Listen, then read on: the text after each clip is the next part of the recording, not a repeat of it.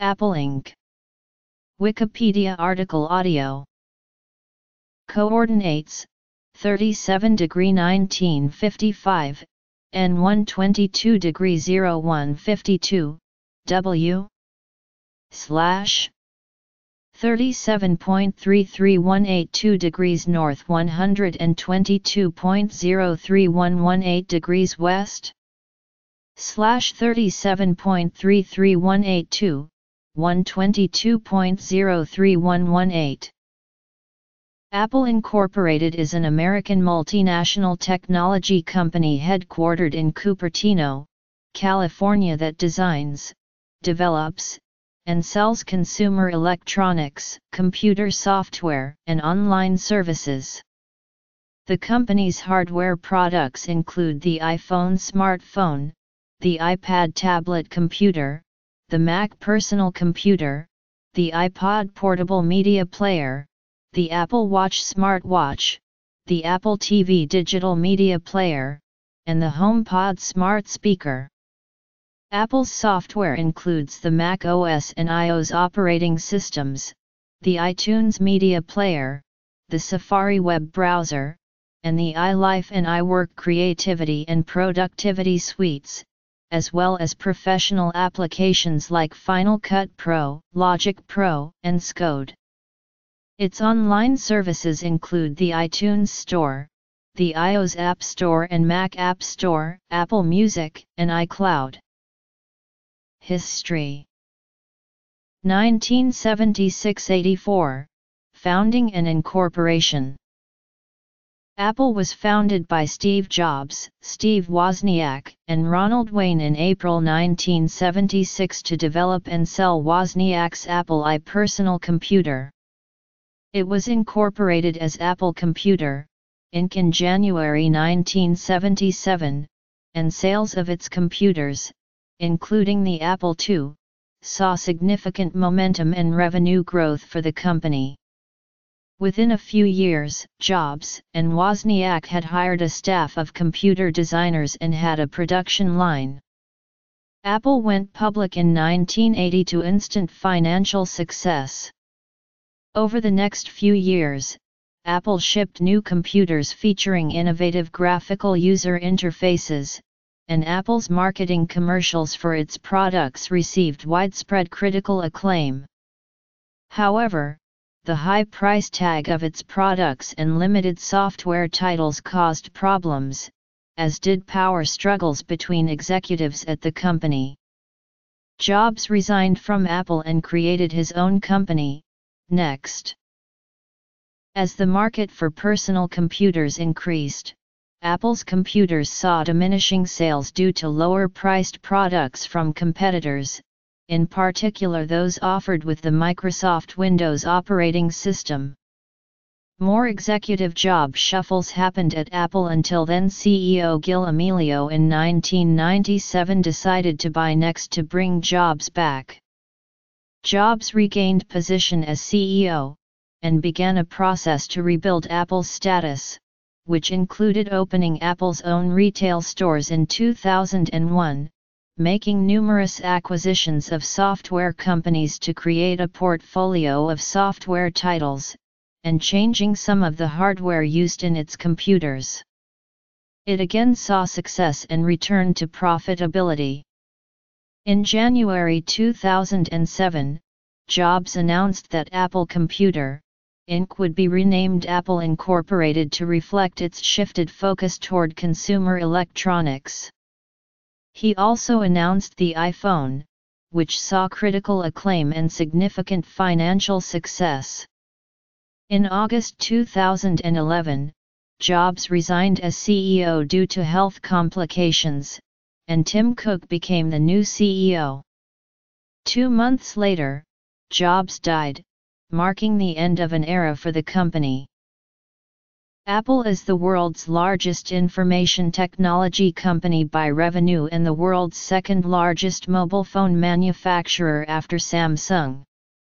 In February 2015, Apple became the first U.S. company to be valued at over $700 billion. The company employs 123,000 full-time employees as of September 2017 and maintains 499 retail stores in 22 countries as of December 2017. It operates the iTunes Store, which is the world's largest music retailer. As of January 2016, more than 1 billion Apple products are actively in use worldwide. Apple's worldwide annual revenue totaled $229 billion for the 2017 fiscal year. The company enjoys a high level of brand loyalty and has been repeatedly ranked as the world's most valuable brand. However, it receives significant criticism regarding the labor practices of its contractors, its environmental and business practices, including anti-competitive behavior, as well as the origins of source materials. Apple Computer Company was founded on April 1, 1976, by Steve Jobs, Steve Wozniak, and Ronald Wayne. The company's first product was the Apple I, a computer single-handedly designed and hand-built by Wozniak, and first shown to the public at the Homebrew Computer Club. Apple I was sold as a motherboard, which was less than what is now considered a complete personal computer. The Apple I went on sale in July 1976 and was market priced at $666.66.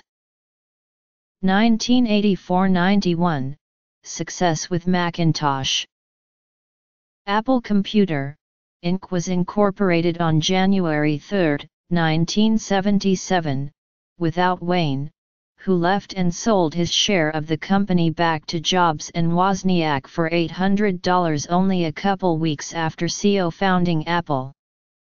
Multimillionaire Mike Markkula provided essential business expertise and funding of $250,000 during the incorporation of Apple. During the first 5 years of operations, revenues grew exponentially, doubling about every 4 months. Between September 1977 and September 1980, yearly sales grew from $775,000 to $118 million, an average annual growth rate of 533%. The Apple II, also invented by Wozniak, was introduced on April 16, 1977, at the first West Coast Computer Fair. It differed from its major rivals, the TRS-80 and Commodore PET, because of its character cell-based color graphics and open architecture. While early Apple II models used ordinary cassette tapes as storage devices, they were superseded by the introduction of a 5.1/4-inch floppy disk drive and interface called the Disk II. The Apple II was chosen to be the desktop platform for the first killer app of the business world, VisiCalc, a spreadsheet program. VisiCalc created a business market for the Apple II and gave home users an additional reason to buy an Apple II: compatibility with the Office. Before VisiCalc, Apple had been a distant third-place competitor to Commodore and Tandy. 1991–97, decline and restructuring. By the end of the 1970s, Apple had a staff of computer designers and a production line. The company introduced the Apple III in May 1980 in an attempt to compete with IBM and Microsoft in the business and corporate computing market. Jobs and several Apple employees, including Jeff Raskin, visited Xerox PARC in December 1979 to see the Xerox Alto. Xerox granted Apple engineers 3 days of access to the PARC facilities in return for the option to buy 100,000 shares of Apple at the pre-IPO price of $10 a share. Jobs was immediately convinced that all future computers would use a graphical user interface, and development of a GUI began for the Apple Lisa. In 1982, however, he was pushed from the Lisa team due to infighting. Jobs took over Jeff Raskin's low-cost computer project, the Macintosh. A race broke out between the Lisa team and the Macintosh team over which product would ship first. Lisa won the race in 1983 and became the first personal computer sold to the public with a GUI, but was a commercial failure due to its high price tag and limited software titles. On December 12, 1980, Apple went public at $22 per share, generating more capital than any IPO since Ford Motor Company in 1956, and immediately creating 300 millionaires. 1997–2007, return to profitability. In 1984, Apple launched the Macintosh, the first personal computer to be sold without a programming language. Its debut was signified by 1984, a $1.5 million television commercial directed by Ridley Scott that aired during the third quarter of Super Bowl XVIII on January 22, 1984. The commercial is now hailed as a watershed event for Apple's success and was called a masterpiece by CNN and one of the greatest commercials of all time by TV Guide. 2007–11, success with mobile devices. The Macintosh initially sold well, but follow-up sales were not strong due to its high price and limited range of software titles. The machine's fortunes changed with the introduction of the Laser Writer, the first PostScript laser printer to be sold at a reasonable price, and PageMaker, an early desktop publishing package. It has been suggested that the combination of these three products were responsible for the creation of the desktop publishing market. The Macintosh was particularly powerful in the desktop publishing market due to its advanced graphics capabilities, which had necessarily been built in to create the intuitive Macintosh GUI. 2011–present, post-Steve Jobs era, Tim Cook leadership. In 1985, a power struggle developed between Jobs and CEO John Sculley, who had been hired 2 years earlier. The Apple board of directors instructed Sculley to contain Jobs and limit his ability to launch expensive forays into untested products. Rather than submit to Sculley's direction, Jobs attempted to oust him from his leadership role at Apple. Sculley found out that Jobs had been attempting to organize a coup and called a board meeting at which Apple's board of directors sided with Sculley and removed Jobs from his managerial duties. Jobs resigned from Apple and founded Next Incorporated the same year. Wozniak also left Apple in 1985 to pursue other ventures, stating that the company had been going in the wrong direction for the last 5 years. After Jobs and Wozniak's departure, the Macintosh product line underwent a steady change of focus to higher price points, the so-called high-right policy named for the position on a chart of price versus profits. Jobs had argued the company should produce products aimed at the consumer market and aimed for a $1,000 price for the Macintosh, which they were unable to meet. Newer models selling at higher price points offered higher profit margin, and appeared to have no effect on total sales as power users snapped up every increase in power. Although some worried about pricing themselves out of the market, the high-right policy was in full force by the mid-1980s, notably due to Jean-Louis Gassie's mantra of 55 or die, referring to the 55% profit margins of the Macintosh II. Products. This policy began to backfire in the last years of the decade as new desktop publishing programs appeared on PC clones that offered some or much of the same functionality of the Macintosh but at far lower price points. The company lost its monopoly in this market, and had already estranged many of its original consumer customer base who could no longer afford their high-priced products. The Christmas season of 1989 was the first in the company's history that saw declining sales, and led to a 20% drop in Apple's stock price. Gassie's objections were overruled, and he was forced from the company in 1990. Later that year, Apple introduced 3 lower-cost models, the Macintosh Classic, Macintosh LC and Macintosh IISI, all of which saw significant sales due to pent-up demand. In 1991, Apple introduced the PowerBook, replacing the luggable Macintosh Portable with a design that set the current shape for almost all modern laptops. The same year, Apple introduced System 7, a major upgrade to the operating system which added color to the interface and introduced new networking capabilities. It remained the architectural basis for the classic Mac OS. The success of the PowerBook and other products brought increasing revenue.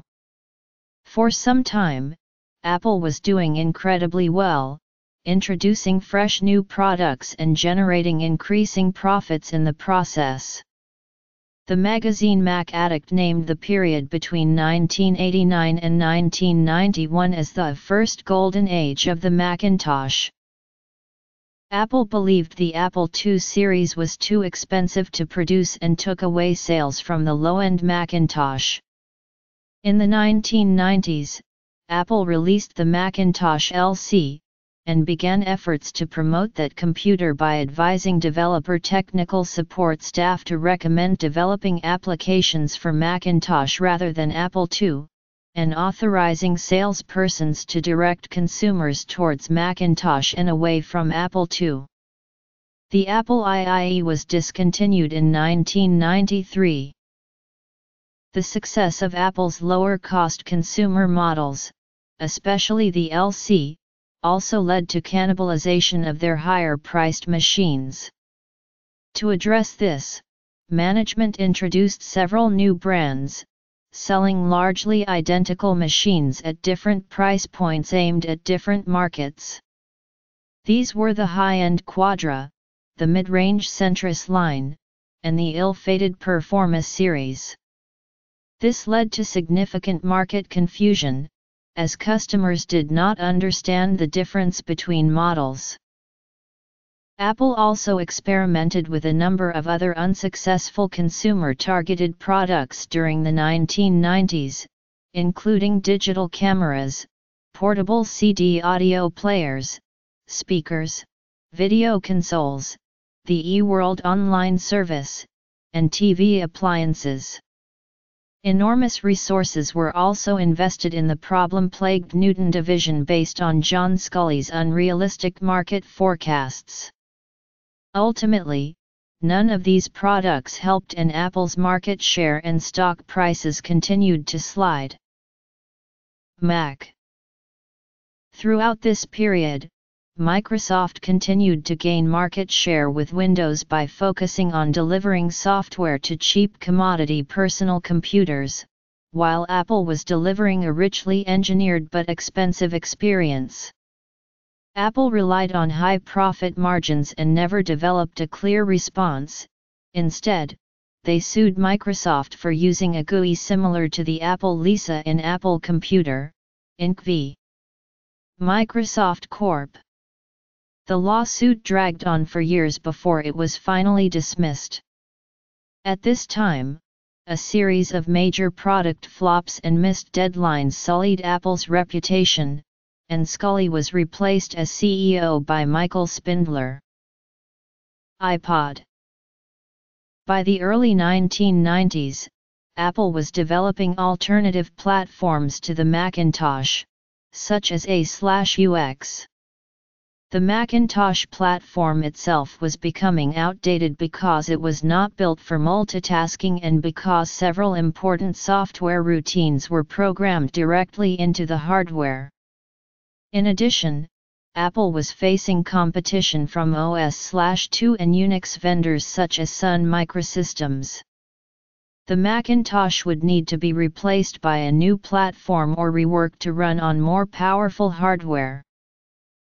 iMac, consumer all-in-one desktop computer, introduced in 1998, Mac Mini, consumer sub-desktop computer, introduced in 2005, MacBook, consumer ultra-thin, ultra-portable notebook, introduced in 2006 and relaunched in 2015, MacBook Pro, professional notebook, introduced in 2006, Mac Pro, workstation desktop computer, introduced in 2006, MacBook Air, consumer ultra-thin, ultra-portable notebook, introduced in 2008.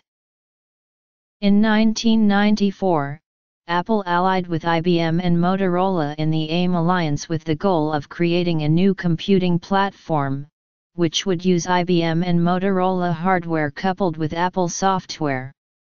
The AIM alliance hoped that Prep's performance and Apple's software would leave the PC far behind and thus counter Microsoft.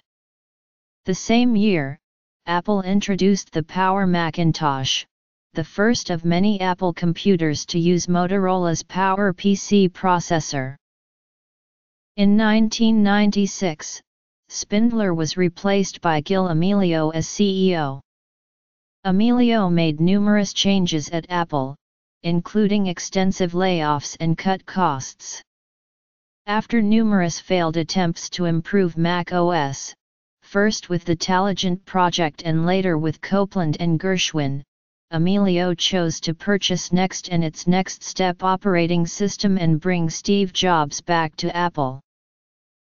2017, Martin Luther King Jr., 2016, Muhammad Ali, 2016, Bill Campbell, 2016, Martin Luther King Jr., 2014, Robin Williams, 2013, Nelson Mandela, 2011, Steve Jobs, 2010, Jerome B. York, 2007, Al Gore, 2005, Rosa Parks, 2003, Gregory Hines, 2001, George Harrison.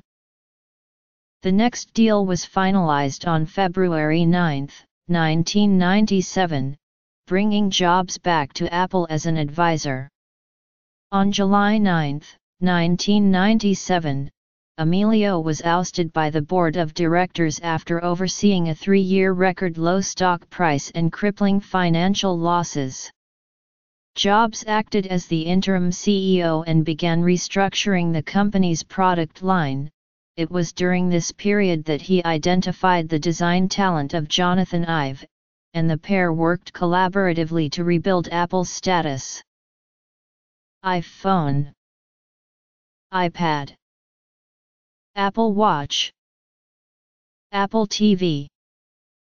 At the 1997 Macworld Expo, Jobs announced that Apple would join Microsoft to release new versions of Microsoft Office for the Macintosh, and that Microsoft had made a $150 million investment in non-voting Apple stock.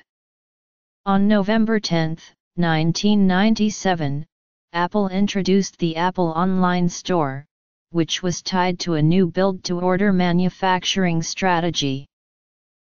6.43%, the Vanguard Group, Inc., 4.19%, State Street Corporation, 3.23%, Berkshire Hathaway, Inc., 3.01%, FMR, LLC, 2.76%, BlackRock Institutional Trust Company, 2.01%, Vanguard Total Stock Market Index Fund, 1.46%, BlackRock Fund Advisors, 1.42%, Vanguard 500 Index Fund, 1.26%, Northern Trust Corporation, 1.14%, Vanguard Institutional Index Fund 1.11%, Bank of New York Mellon Corporation, 1.08%, SPDR S&P 500 ETF Trust, 1.06%, T. Rowe Price Associates Inc. On August 15, 1998, Apple introduced a new all-in-one computer reminiscent of the Macintosh 128K, the iMac. The iMac design team was led by Ive, who would later design the iPod and the iPhone. The iMac featured modern technology and a unique design, and sold almost 800,000 units in its first 5 months. During this period, Apple completed numerous acquisitions to create a portfolio of digital production software for both professionals and consumers. In 1998, Apple purchased Macromedia's KeyGrip software project, signaling an expansion into the digital video editing market. The sale was an outcome of Macromedia's decision to solely focus upon web development software. The product, still unfinished at the time of the sale, was renamed Final Cut Pro when it was launched on the retail market in April 1999. The development of KeyGrip also led to Apple's release of the consumer video editing product iMovie in October 1999. Next, Apple successfully acquired the German company Astart, which had developed DVD authoring technology, as well as Astart's corresponding products and engineering team in April 2000. Astart's digital tool DV Director was subsequently transformed into the professional-oriented DVD Studio Pro software product. Apple then employed the same technology to create iDVD for the consumer market. In 2002, Apple purchased Nothing Real for their advanced digital compositing application Shake, as well as eMagic for the music productivity application Logic. The purchase of eMagic made Apple the first computer manufacturer to own a music software company. The acquisition was followed by the development of Apple's consumer-level GarageBand application.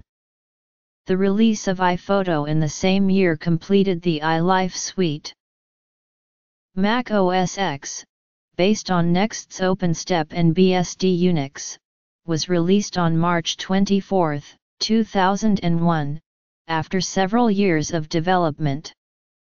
Aimed at consumers and professionals alike, Mac OS X aimed to combine the stability, reliability, and security of Unix with the ease of use afforded by an overhauled user interface. To aid users in migrating from Mac OS 9, the new operating system allowed the use of OS 9 applications within Mac OS X via the Classic environment. On May 19, 2001, Apple opened its first official eponymous retail stores in Virginia and California. On October 23 of the same year, Apple debuted the iPod portable digital audio player. The product, which was first sold on November 10, 2001, was phenomenally successful with over 100 million units sold within 6 years. In 2003, Apple's iTunes Store was introduced. The service offered online music downloads for 99 cents a song and integration with the iPod. The iTunes Store quickly became the market leader in online music services, with over 5 billion downloads by June 19, 2008. 2 years later, the iTunes Store was the world's largest music retailer. At the Worldwide Developers Conference keynote address on June 6, 2005, Jobs announced that Apple would begin producing Intel-based Mac computers in 2006. On January 10, 2006, the new MacBook Pro and iMac became the first Apple computers to use Intel's Core Duo CPU. By August 7, 2006, Apple made the transition to Intel chips for the entire Mac product line over 1 year sooner than announced. The Power Mac, iBook, and PowerBook brands were retired during the transition. The Mac Pro, MacBook, and MacBook Pro became their respective successors. On April 29, 2009, The Wall Street Journal reported that Apple was building its own team of engineers to design microchips.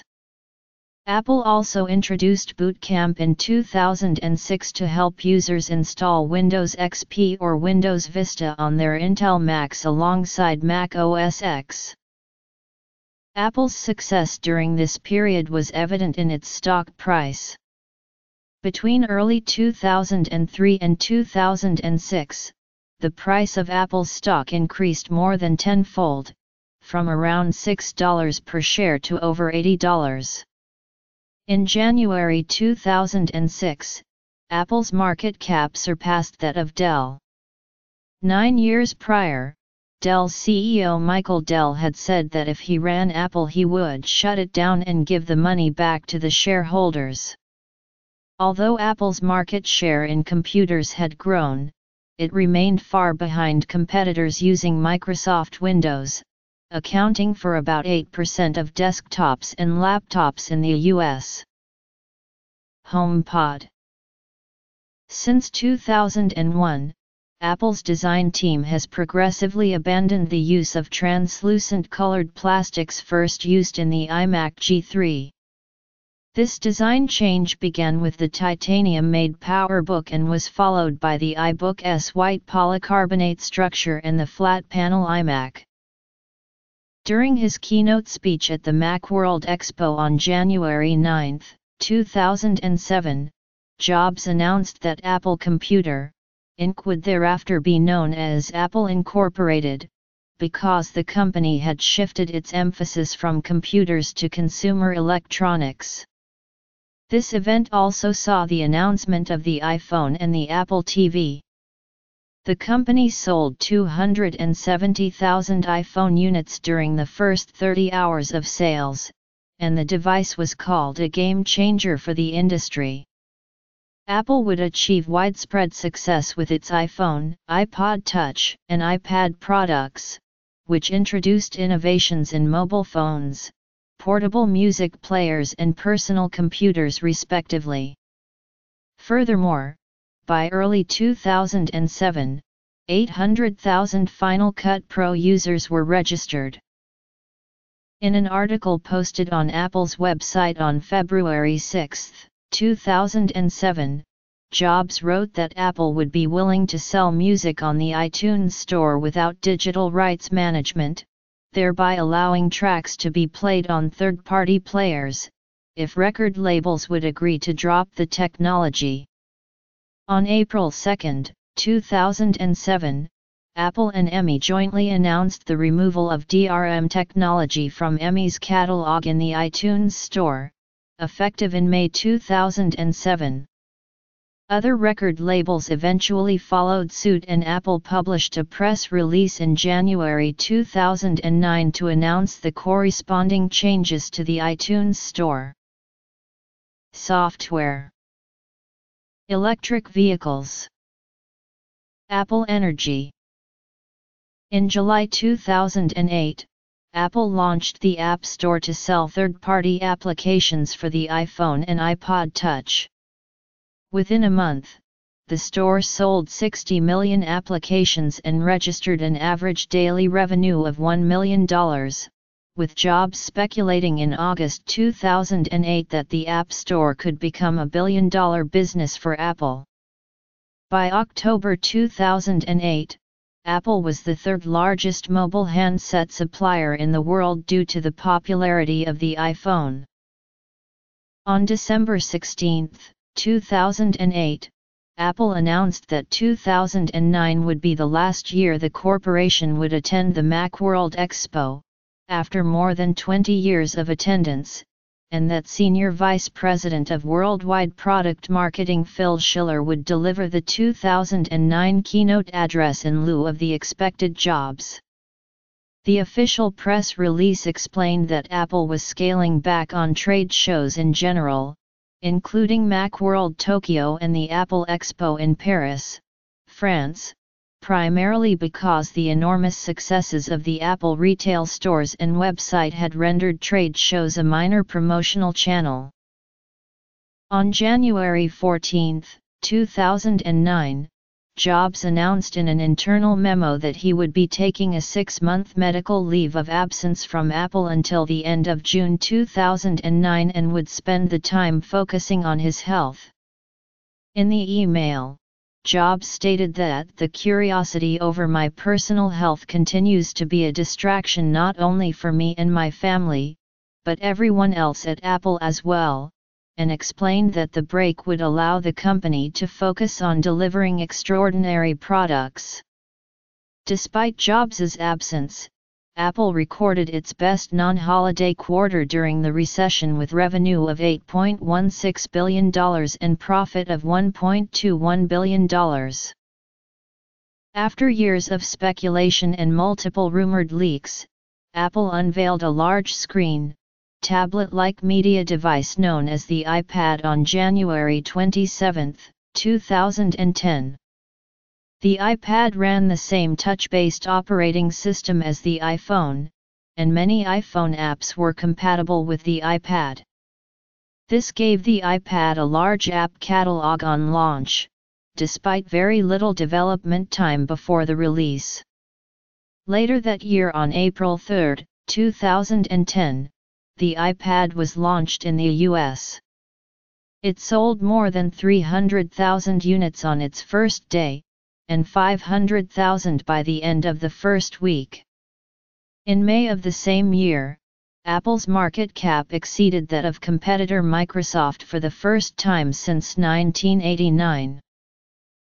In June 2010, Apple released the iPhone 4, which introduced video calling, multitasking, and a new uninsulated stainless steel design that acted as the phone's antenna. Later that year, Apple again refreshed its iPod line of MP3 players by introducing a multi-touch iPod Nano, an iPod Touch with FaceTime, and an iPod Shuffle that brought back the buttons of earlier generations. Additionally, on October 20, Apple updated the MacBook Air laptop, iLife suite of applications, and unveiled Mac OS X Lion, the last version with the name Mac OS X. Corporate identity. In October 2010, Apple shares hit an all-time high, eclipsing $300. On January 6, 2011, the company opened its Mac App Store, a digital software distribution platform similar to the iOS App Store. Alongside peer entities such as Atari and Cisco Systems, Apple was featured in the documentary Something Ventured, which premiered in 2011 and explored the 3-decade era that led to the establishment and dominance of Silicon Valley. On January 17, 2011, Jobs announced in an internal Apple memo that he would take another medical leave of absence for an indefinite period to allow him to focus on his health.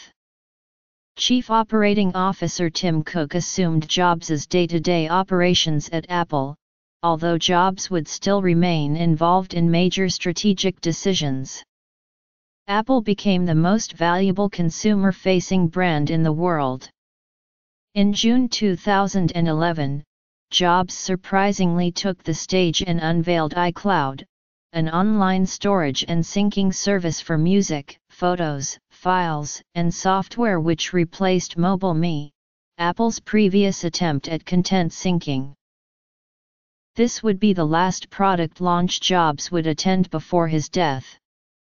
It has been argued that Apple has achieved such efficiency in its supply chain that the company operates as a monopsony and can dictate terms to its suppliers. In July 2011, due to the American debt ceiling crisis, Apple's financial reserves were briefly larger than those of the U.S. government. On August 24, 2011, Jobs resigned his position as CEO of Apple. He was replaced by Cook and Jobs became Apple's chairman. Prior to this, Apple did not have a chairman and instead had two CEO lead directors, Andrea Jung and Arthur D. Levinson, who continued with those titles until Levinson became chairman of the board in November. On October 5, 2011, Steve Jobs died, marking the end of an era for Apple. The first major product announcement by Apple following Jobs' passing occurred on January 19, 2012, when Apple's Phil Schiller introduced iBooks textbooks for iOS and iBook Author for Mac OS X in New York City. Jobs had stated in his biography that he wanted to reinvent the textbook industry and education. From 2011 to 2012, Apple released the iPhone 4s and iPhone 5, which featured improved cameras, an intelligent software assistant named Siri, and cloud-sourced data with iCloud, the third and fourth generation iPads, which featured Retina displays, and the iPad mini, which featured a 7.9-inch screen in contrast to the iPad's 9.7-inch screen. These launches were successful, with the iPhone 5 becoming Apple's biggest iPhone launch with over 2 million pre-orders and sales of 3 million iPads in 3 days following the launch of the iPad mini and fourth-generation iPad. Apple also released a third-generation 13-inch MacBook Pro with a Retina display and new iMac and Mac mini computers. On August 20, 2012, Apple's rising stock price increased the company's market capitalization to a world record $624 billion. This beat the non-inflation adjusted record for market capitalization set by Microsoft in 1999. On August 24, 2012, a U.S. jury ruled that Samsung should pay Apple $1.05 billion in damages in an intellectual property lawsuit. Samsung appealed the damages award, which the court reduced by $450 million. The court further granted Samsung's request for a new trial. On November 10, 2012, Apple confirmed a global settlement that would dismiss all lawsuits between Apple and HTC up to that date, in favor of a 10-year license agreement for current and future patents between the two companies. It is predicted that Apple will make $280 million a year from this deal with HTC. A previously confidential email written by Jobs a year before his death was presented during the proceedings of the Apple Incorporated v. Samsung Electronics co-lawsuits and became publicly available in early April 2014. With a subject line that reads Top 100A, the email was sent only to the company's 100 most senior employees and outlines Jobs' vision of Apple Inc.'s future under 10 subheadings. Notably, Jobs declares a holy war with Google for 2011 and schedules a new campus for 2015. Logo. Advertising. In March 2013, Apple filed a patent for an augmented reality system that can identify objects in a live video stream and present information corresponding to these objects through a computer-generated information layer overlaid on top of the real-world image. The company also made several high-profile hiring decisions in 2013. On July 2, 2013, Apple recruited Paul Deneve, Belgian president and CEO of Yves Saint Laurent as a vice president reporting directly to Tim Cook.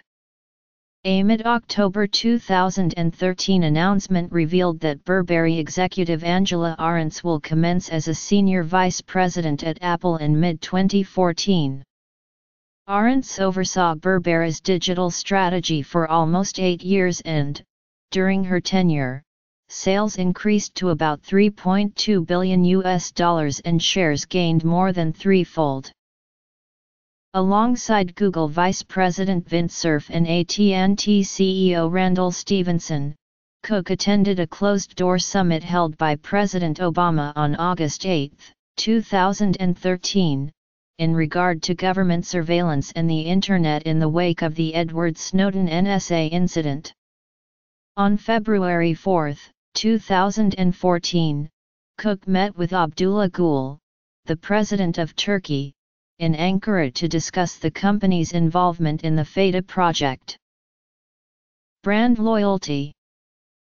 In the first quarter of 2014, Apple reported sales of 51 million iPhones and 26 million iPads, becoming all-time quarterly sales records. It also experienced a significant year-over-year increase in Mac sales. This was contrasted with a significant drop in iPod sales. In May 2014, the company confirmed its intent to acquire Dr. Dre and Jimmy Iovini's audio company Beats Electronics, producer of the Beats by Dr. Dre line of headphones and speaker products, and operator of the music streaming service Beats Music, for $3 billion. And to sell their products through Apple's retail outlets and resellers.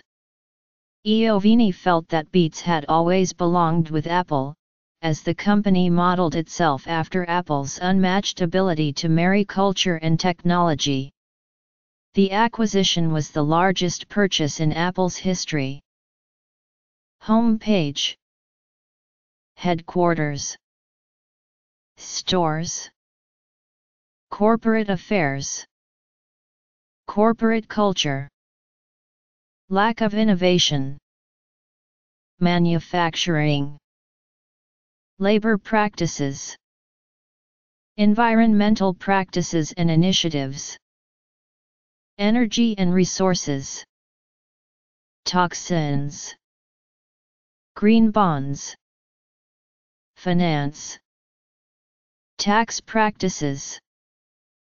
Apple has been at the top of Interbrand's annual Best Global Brands report for 4 years in a row, 2013, 2014, 2015, and 2016, with a valuation of $178.1 billion. In January 2016, it was announced that 1 billion Apple devices are in active use worldwide. On May 12, 2016, Apple Incorporated invested $1 billion in Didi Chuxing, a Chinese competitor to Uber. The information reported in October 2016 that Apple had taken a board seat in Didi Chuxing, a move that James Vincent of The Verge speculated could be a strategic company decision by Apple to get closer to the automobile industry, particularly Didi Chuxing's reported interest in self-driving cars. On June 6, 2016, Forbes released their list of companies ranked on revenue generation. In the trailing fiscal year, Apple appeared on the list as the top tech company. It ranked third, overall, with $233 billion in revenue. This represents a movement upward of 2 spots from the previous year's list. On April 6, 2017, Apple launched Clips, an app that allows iPad and iPhone users to make and edit videos. The app provides a way to produce short videos to share with other users on the Messages app, Instagram, Facebook, and other social networks. Apple also introduced live titles for Clips that allows users to add live animated captions and titles using their voice. In May 2017, Apple refreshed two of its website designs. Its public relations Apple Press Info website was changed to an Apple Newsroom site, featuring a greater emphasis on imagery and therefore lower information density, and combines press releases, news items and photos. Its Apple Leadership Overview of company executives was also refreshed, adding a simpler layout with a prominent header image and two-column text fields. 9 to 5 Mac noted the design similarities to several of Apple's redesigned apps in iOS 10, particularly its Apple Music and News software. In June 2017, Apple announced the HomePod, its smart speaker aimed to compete against Sonos and Amazon Echo. Towards the end of the year, TechCrunch reported that Apple was acquiring Shazam, a company specializing in music, TV, film, and advertising recognition. The acquisition was confirmed a few days later, reportedly costing Apple $400 million, with media reports noting that the purchase looked like a move by Apple to get data and tools to bolster its Apple Music streaming service. Macs currently in production. Apple sells a variety of computer accessories for Macs, including Thunderbolt display, Magic Mouse, Magic Trackpad, Magic Keyboard, the Airport wireless networking products, and Time Capsule. On October 23, 2001, Apple introduced the iPod digital music player. Several updated models have since been introduced, and the iPod brand is now the market leader in portable music players by a significant margin. More than 350 million units have shipped as of September 2012. Apple has partnered with Nike to offer the Nike and iPod Sports Kit, enabling runners to synchronize and monitor their runs with iTunes and the Nike and website.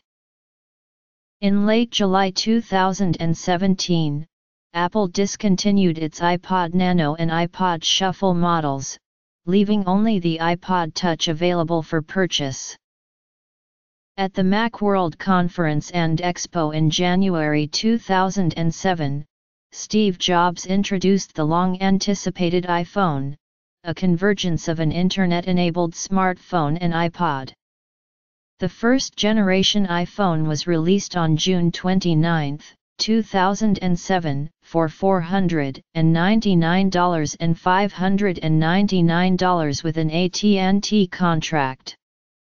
On February 5, 2008, it was updated to have 16 GB of memory, in addition to the 8 GB and 4 GB models. It combined a 2.5G quad-band GSM and Edge cellular phone with features found in handheld devices, running scaled-down versions of Apple's Mac OS X, with various Mac OS X applications such as Safari and Mail. It also includes web-based and dashboard apps such as Google Maps and Weather. The iPhone features a 3.5-inch touchscreen display, Bluetooth, and Wi-Fi. A second version, the iPhone 3G, was released on July 11, 2008, with a reduced price of $199 for the 8 GB version and $299 for the 16 GB version. This version added support for 3G networking and assisted GPS navigation. The flat silver back and large antenna square of the original model were eliminated in favor of a glossy, curved black or white back. Software capabilities were improved with the release of the App Store, which provided iPhone-compatible applications to download. On April 24, 2009, the App Store surpassed 1 billion downloads. On June 8, 2009, Apple announced the iPhone 3GS. It provided an incremental update to the device, including faster internal components, support for faster 3G speeds, video recording capability, and voice control. At the Worldwide Developers Conference on June 7, 2010, Apple announced the redesigned iPhone 4. It featured a 960 x 640 display, the Apple A4 processor, a gyroscope for enhanced gaming, a 5MP camera with LED flash, front-facing VGA camera and FaceTime video calling. Shortly after its release, reception issues were discovered by consumers, due to the stainless steel band around the edge of the device, which also serves as the phone's cellular signal and Wi-Fi antenna. The issue was corrected by a bumper case distributed by Apple for free to all owners for a few months. In June 2011, Apple overtook Nokia to become the world's biggest smartphone maker by volume. On October 4, 2011, Apple unveiled the iPhone 4s, which was first released on October 14, 2011. It features the Apple A5 processor and Siri voice assistant technology, the latter of which Apple had acquired in 2010. It also features an updated 8MP camera with new optics. Apple began a new accessibility feature, made for iPhone hearing aids with the iPhone 4s. Made for iPhone hearing aids feature Live Listen. It can help the user hear a conversation in a noisy room or hear someone speaking across the room. Apple sold 4 million iPhone 4s phones in the first 3 days of availability. On September 12, 2012, Apple introduced the iPhone 5. It has a 4-inch display, 4G LTE connectivity, and the upgraded Apple A6 chip, among several other improvements. 2 million iPhones were sold in the first 24 hours of pre-ordering and over 5 million handsets were sold in the first 3 days of its launch. Upon the launch of the iPhone 5s and iPhone 5C, Apple set a new record for first weekend smartphone sales by selling over 9 million devices in the first 3 days of its launch. The release of the iPhone 5s and 5C was the first time that Apple simultaneously launched 2 models. A patent filed in July 2013 revealed the development of a new iPhone battery system that uses location data in combination with data on the user's habits to moderate the handset's power settings accordingly.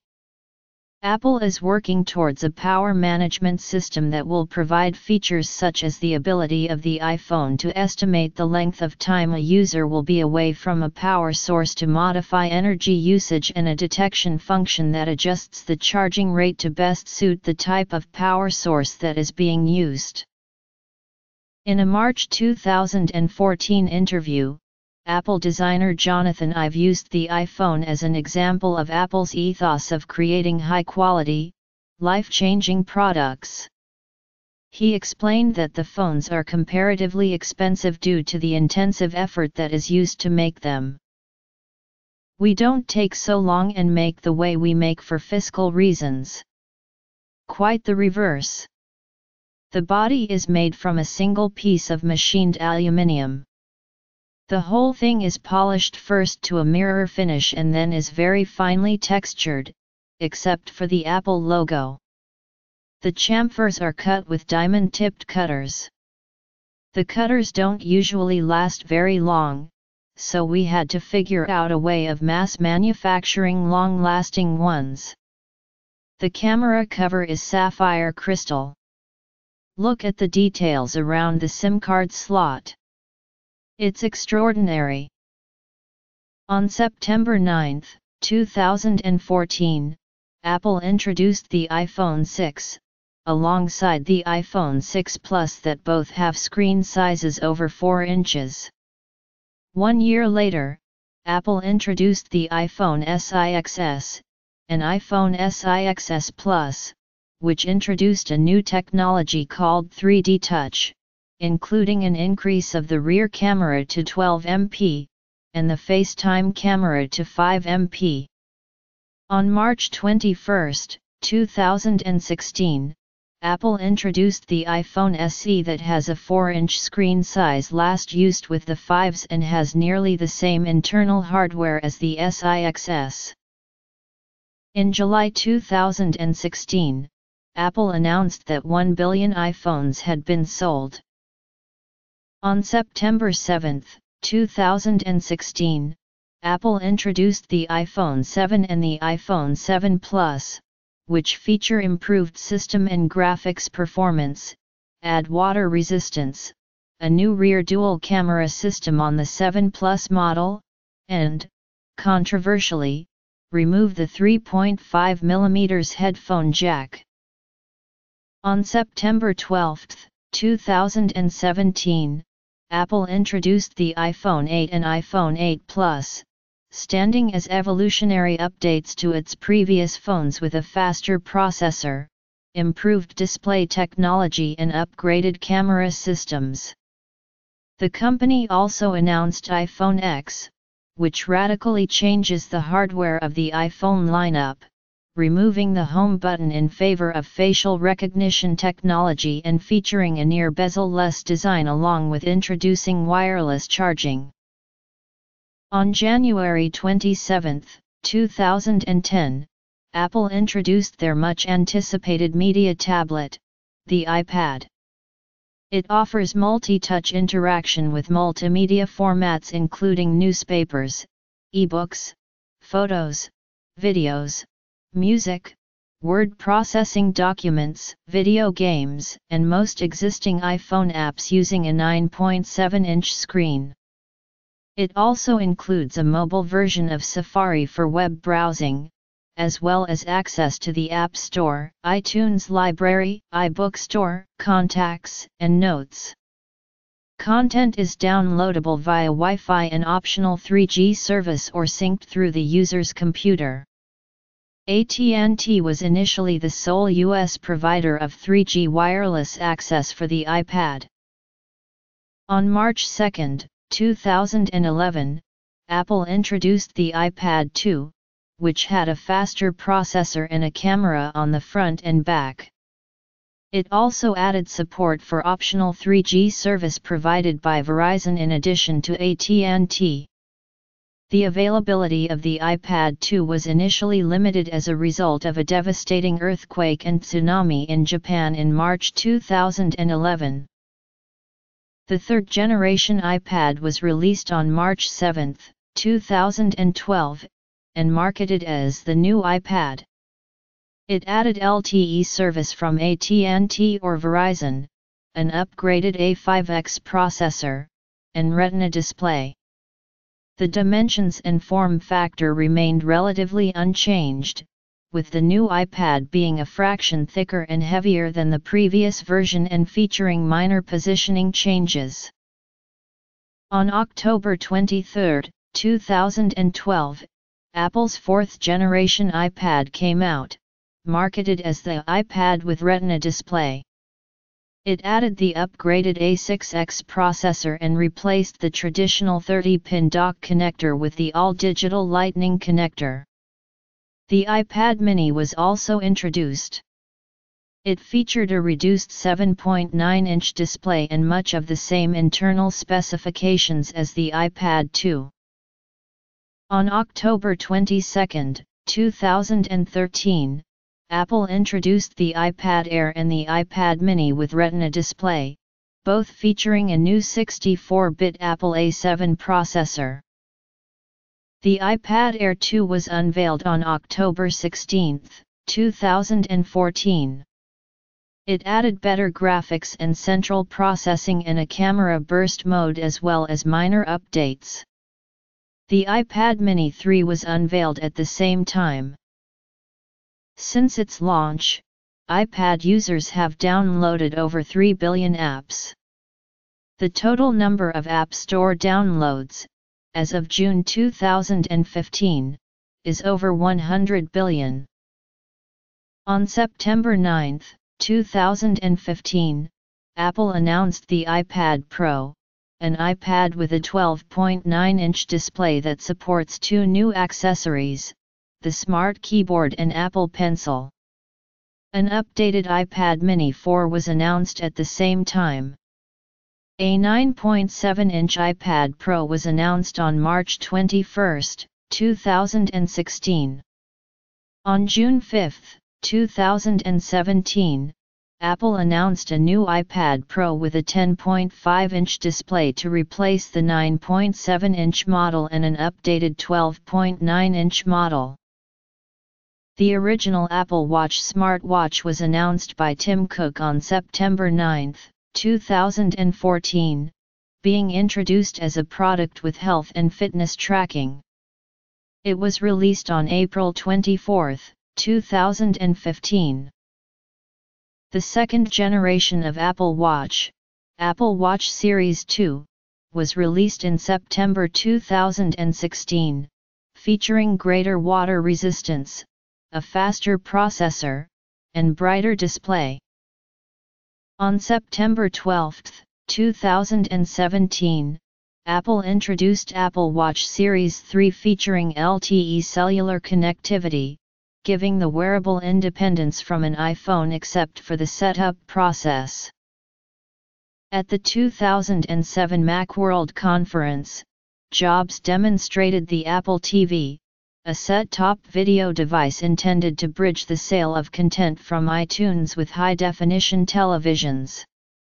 The device links up to a user's TV and syncs, either via Wi-Fi or a wired network, with one computer's iTunes library and streams content from an additional 4.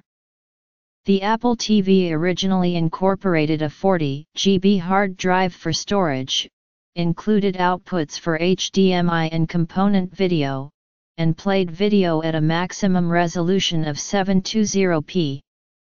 On May 30, 2007, a 160 GB hard disk drive was released alongside the existing 40 GB model. A software update released on January 15, 2008, allowed media to be purchased directly from the Apple TV. In September 2009, Apple discontinued the original 40 GB Apple TV and now continues to produce and sell the 160 GB Apple TV. On September 1, 2010, Apple released a completely redesigned Apple TV. The new device is 1/4 the size, runs quieter, and replaces the need for a hard drive with media streaming from any iTunes library on the network along with 8 GB of flash memory to cache media downloaded. Like the iPad and the iPhone, Apple TV runs on an A4 processor. The memory included in the device is half of that in the iPhone 4 at 256 MB, the same as the iPad, iPhone 3GS, third and fourth generation iPod Touch. It has HDMI out as the only video out source. Features include access to the iTunes Store to rent movies and TV shows, streaming from internet video sources, including YouTube and Netflix, and media streaming from an iTunes library. Apple also reduced the price of the device to $99. A third generation of the device was introduced at an Apple event on March 7, 2012, with new features such as higher resolution and a new user interface. At the September 9, 2015, event, Apple unveiled an overhauled Apple TV, which now runs a variant of Mac OS called tvOS and contains 32 GB or 64 GB of NAND flash to store games, programs, and to cache the current media playing. The release also coincided with the opening of a separate Apple TV App Store and a new Siri remote with a glass touchpad, gyroscope, and microphone. At the September 12, 2017 event, Apple released a new 4K Apple TV with the same form factor as the fourth generation model. The 4K model is powered by the A10X SoC designed in-house that also powers their second-generation iPad Pro. The 4K model also has support for high dynamic range.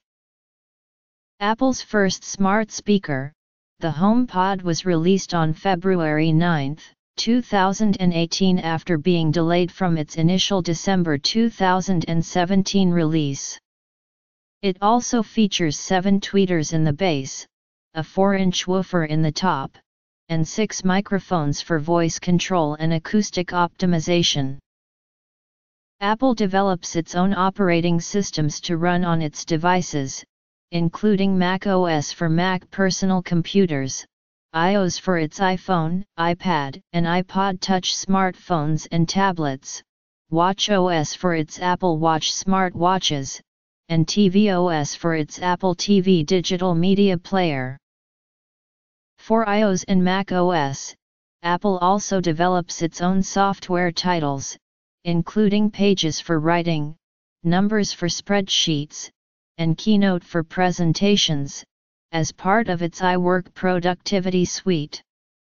For Mac OS, it also offers iMovie and Final Cut Pro X for video editing, and GarageBand and Logic Pro X for music creation.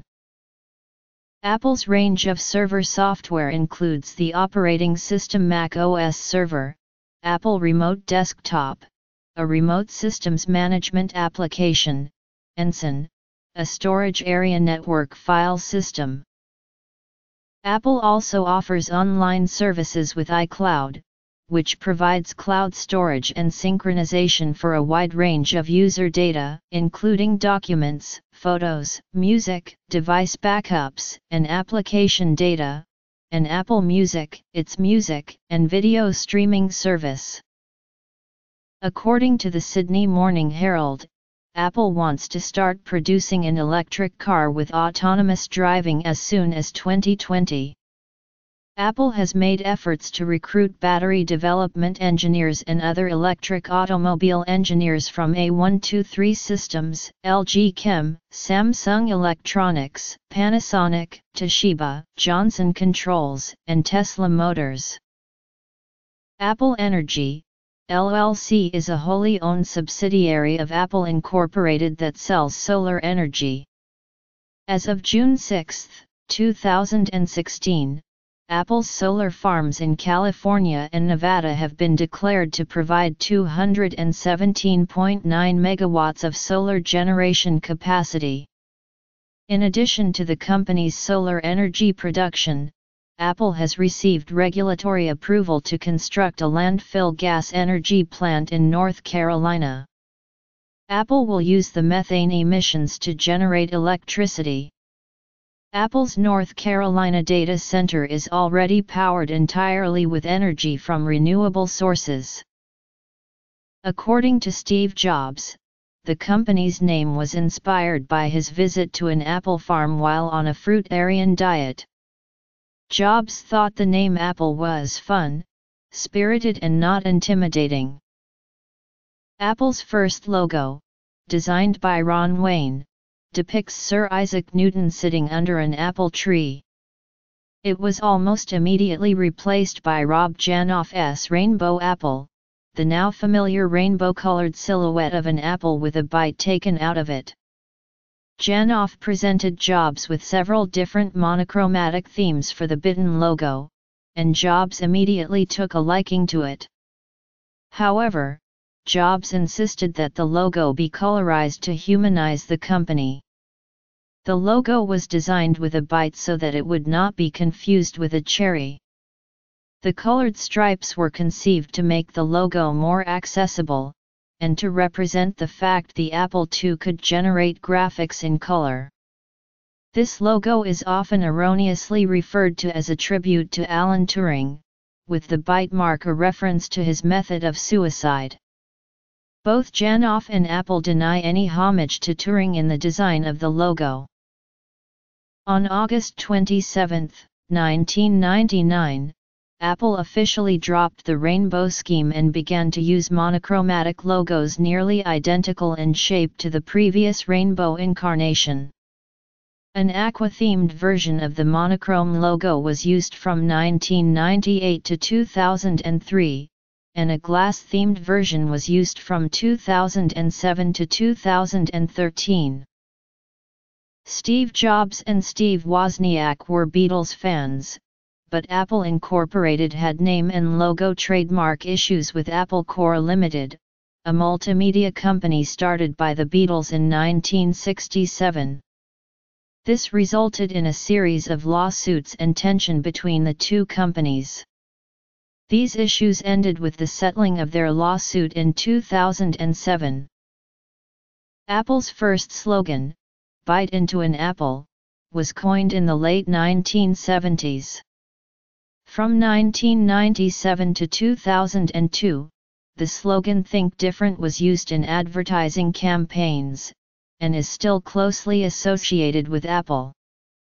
Apple also has slogans for specific product lines. For example, "I think, therefore iMac" was used in 1998 to promote the iMac, and "Say hello to iPhone" has been used in iPhone advertisements.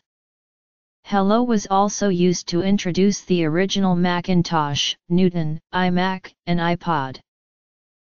From the introduction of the Macintosh in 1984, with the 1984 Super Bowl commercial, to the more modern Get a Mac adverts, Apple has been recognized for its efforts towards effective advertising and marketing for its products.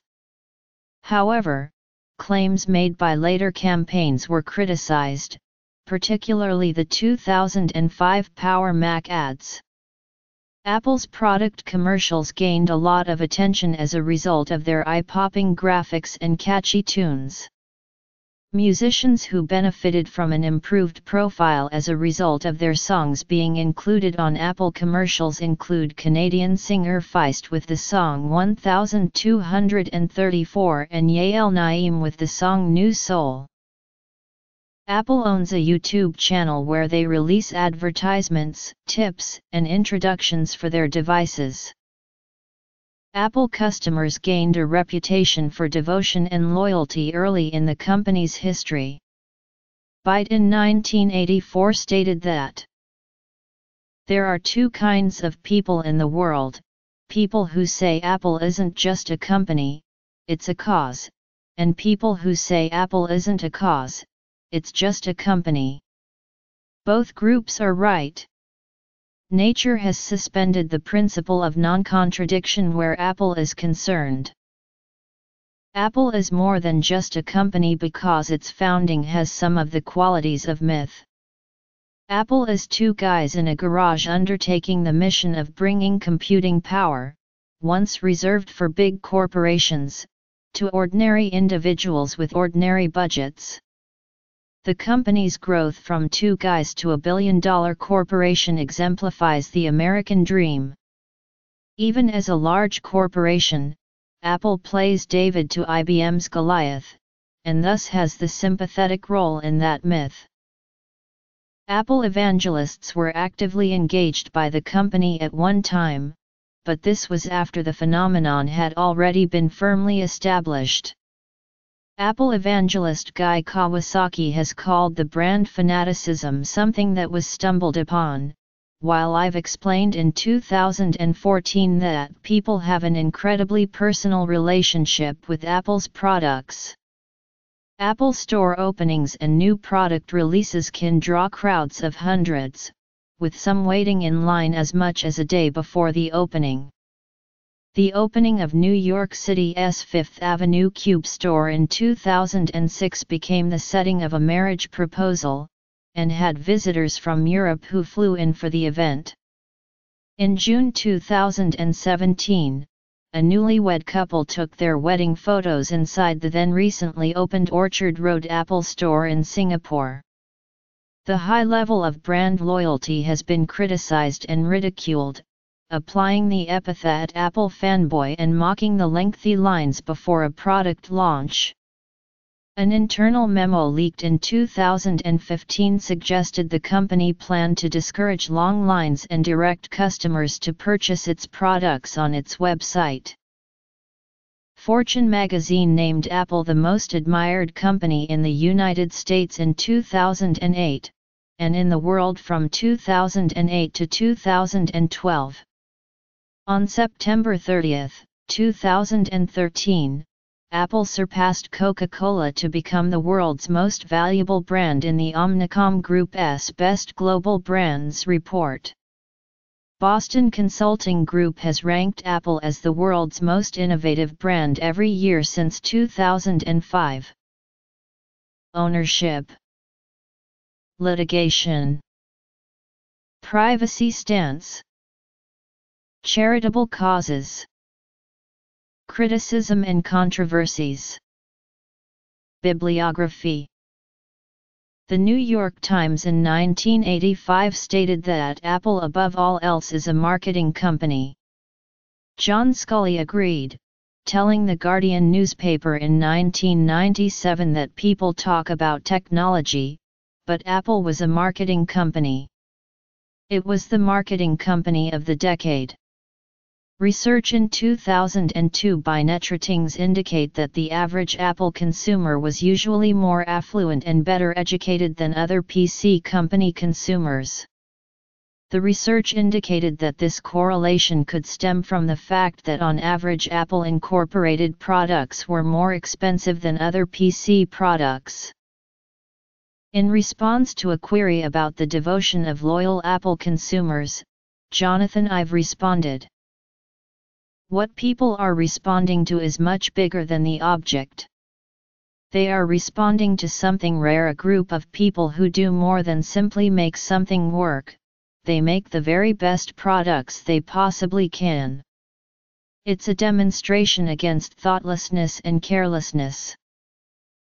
The Apple website homepage has been used to commemorate, or pay tribute to, milestones and events outside of Apple's product offerings.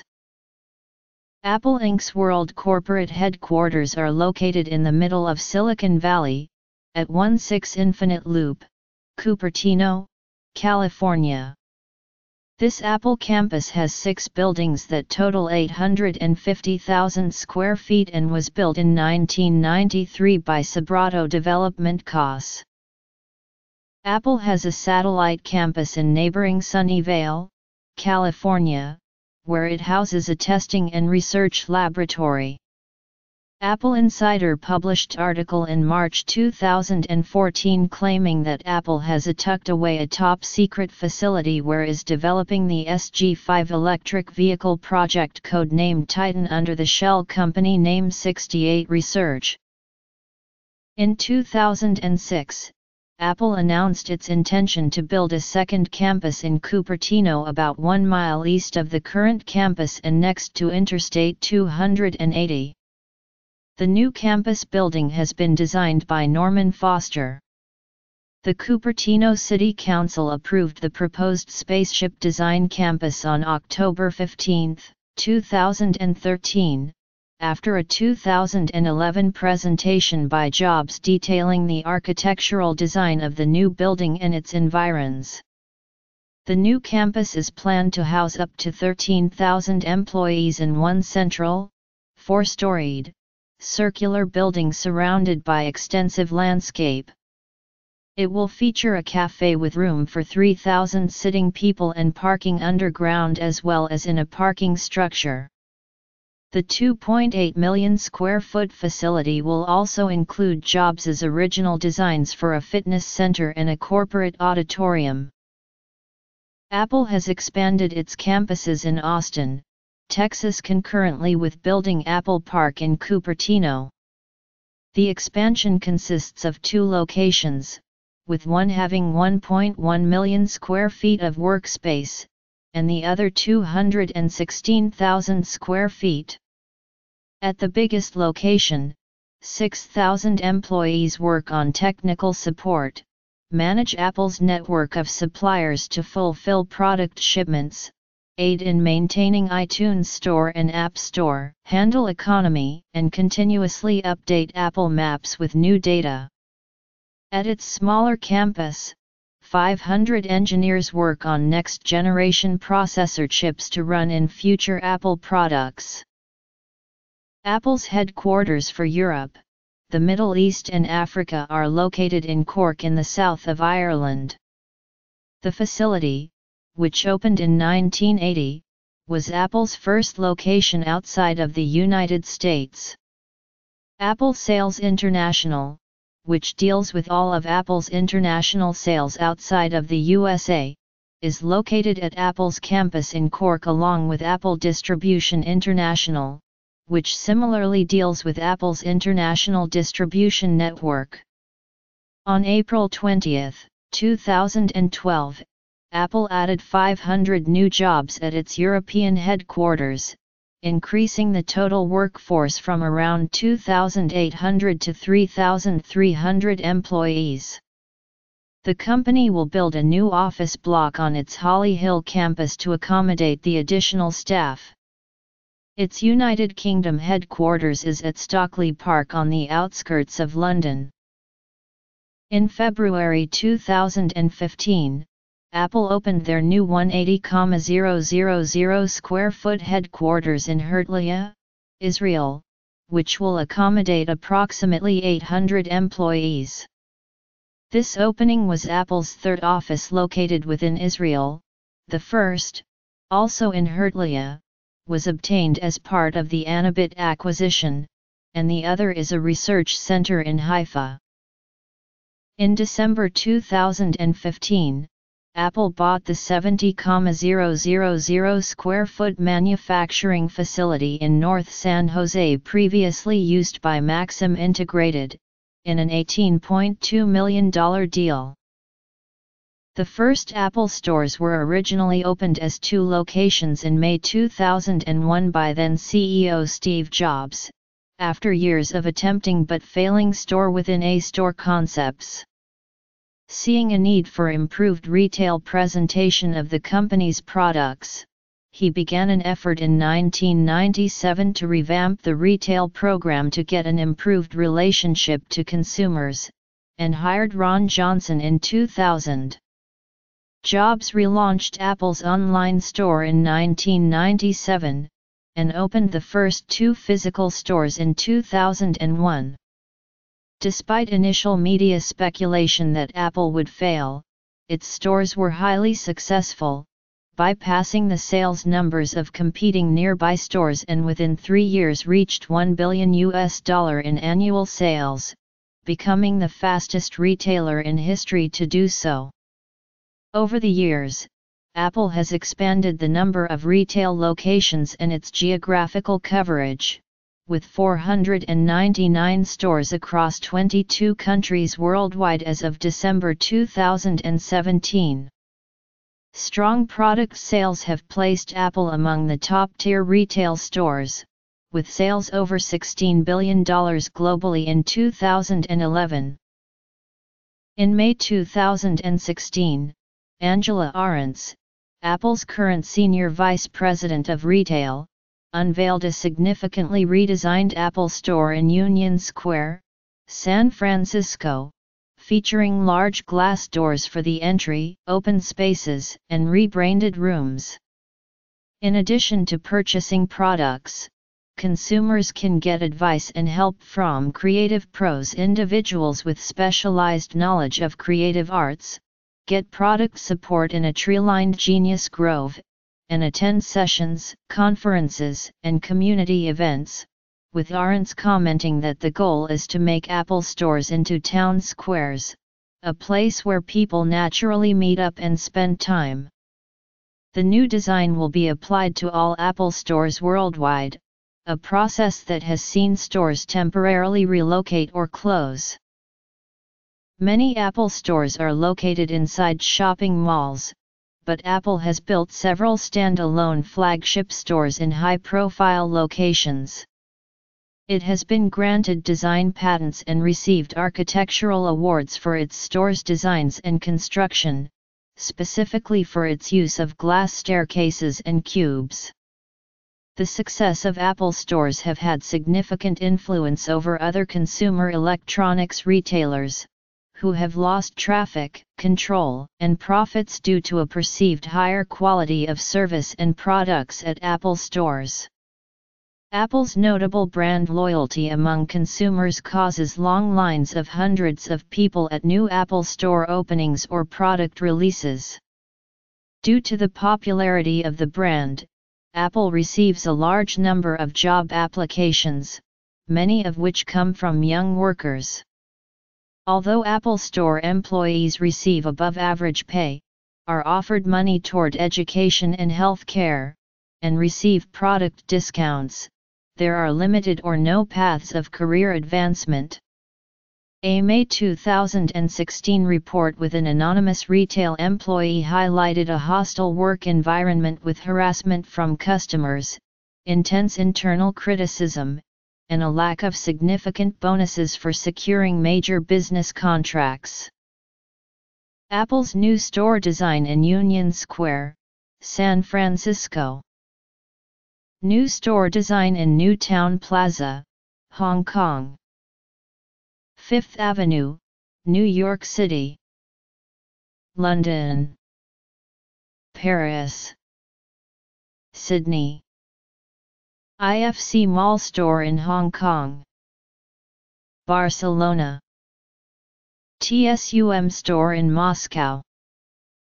Abu Dhabi.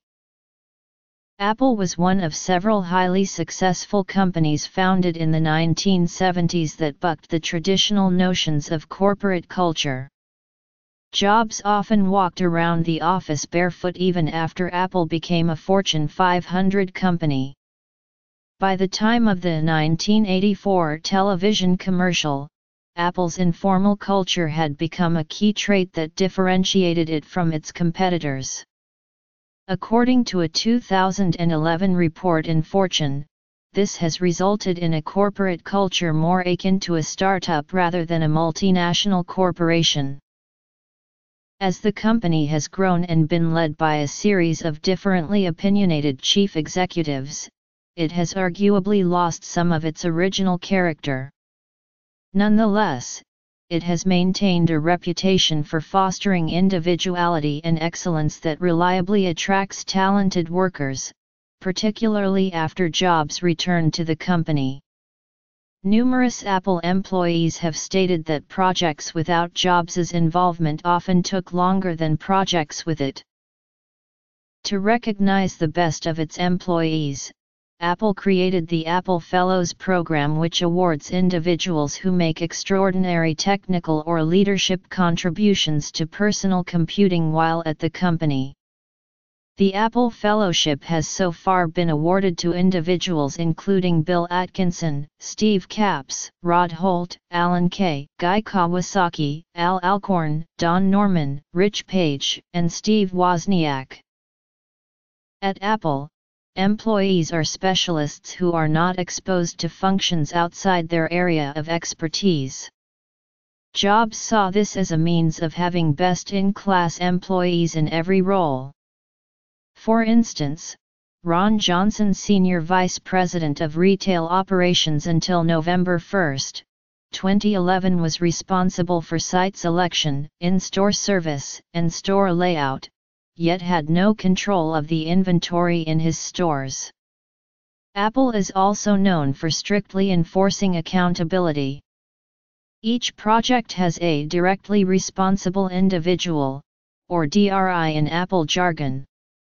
As an example, when iOS Senior Vice President Scott Forstall refused to sign Apple's official apology for numerous errors in the redesigned Maps app, he was forced to resign. Unlike other major U.S. companies, Apple provides a relatively simple compensation policy for executives that does not include perks enjoyed by other CEOs like country club fees or private use of company aircraft.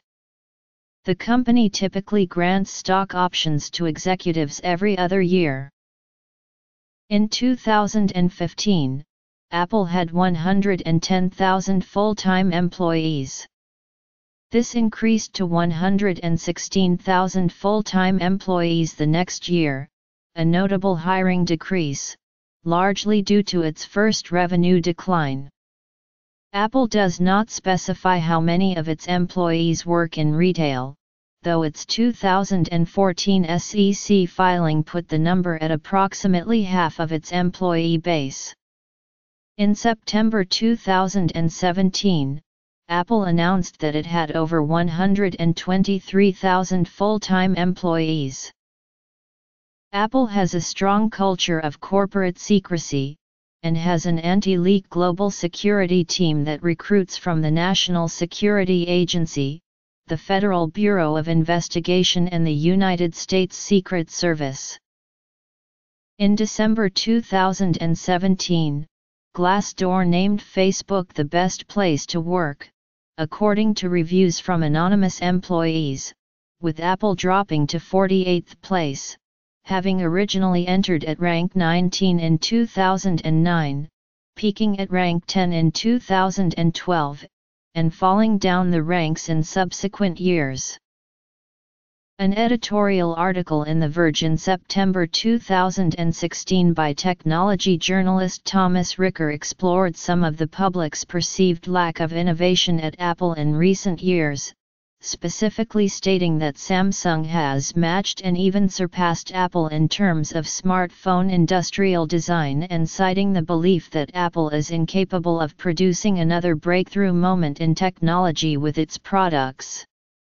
He goes on to write that the criticism focuses on individual pieces of hardware rather than the ecosystem as a whole, stating, "Yes, iteration is boring. But it's also how Apple does business. It enters a new market and then refines and continues refining until it yields a success." He acknowledges that people are wishing for the excitement of revolution, but argues that people want the comfort that comes with harmony. Furthermore, he writes that a device is only the starting point of an experience that will ultimately be ruled by the ecosystem in which it was spawned, referring to how decent hardware products can still fail without a proper ecosystem, but how Apple devices in different hardware segments are able to communicate and cooperate through the iCloud cloud service with features including universal clipboard as well as interconnected device functionality including auto unlock. He argues that Apple's ecosystem is its greatest innovation. The Wall Street Journal reported in June 2017 that Apple's increased reliance on Siri, its virtual personal assistant, has raised questions about how much Apple can actually accomplish in terms of functionality. Whereas Google and Amazon make use of big data and analyze customer information to personalize results, Apple has a strong pro-privacy stance, intentionally not retaining user data. Siri is a textbook of leading on something in tech and then losing an edge despite having all the money and the talent and sitting in Silicon Valley, Holger Mueller, a technology analyst, told the Journal.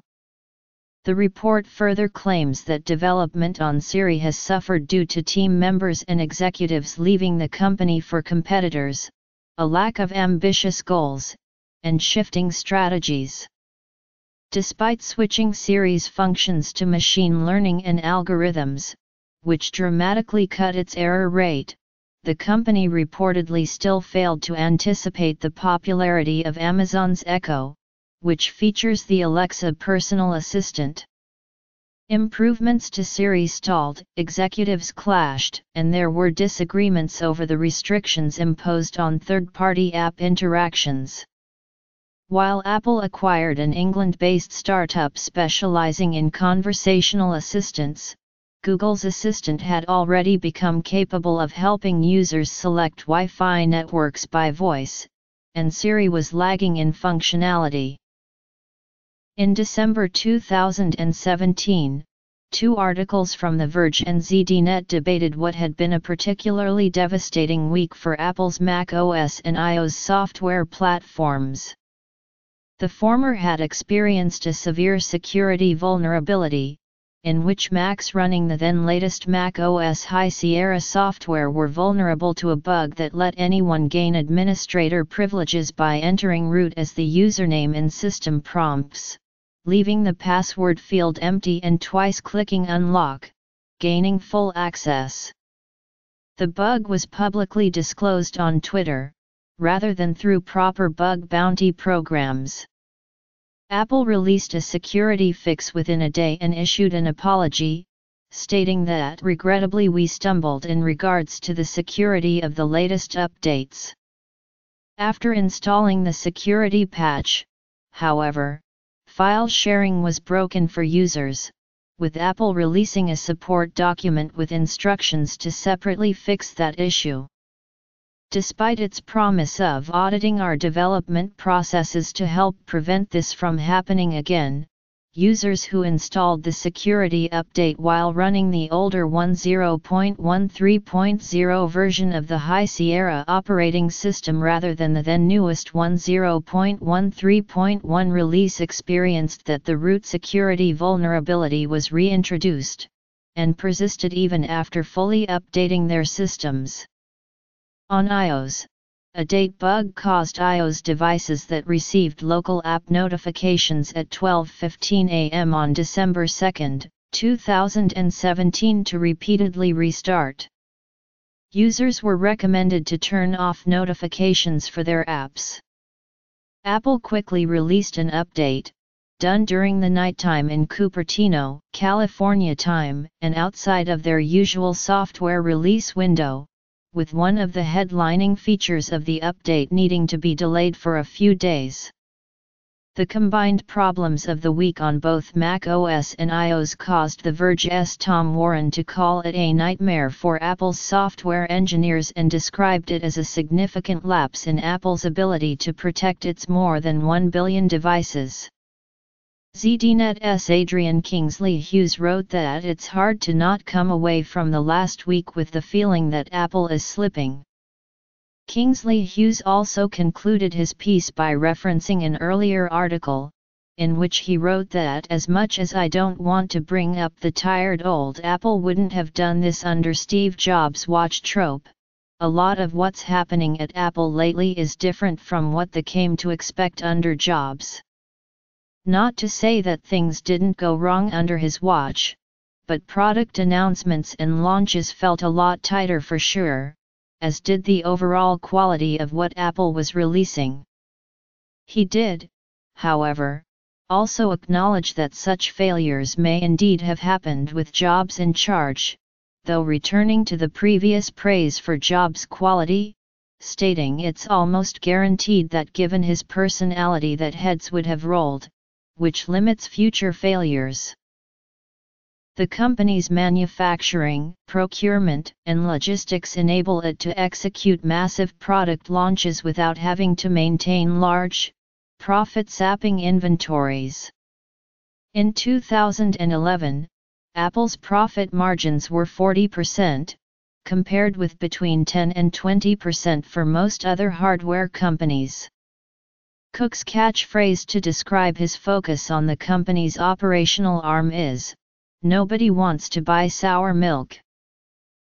During the Mac's early history, Apple generally refused to adopt prevailing industry standards for hardware, instead creating their own.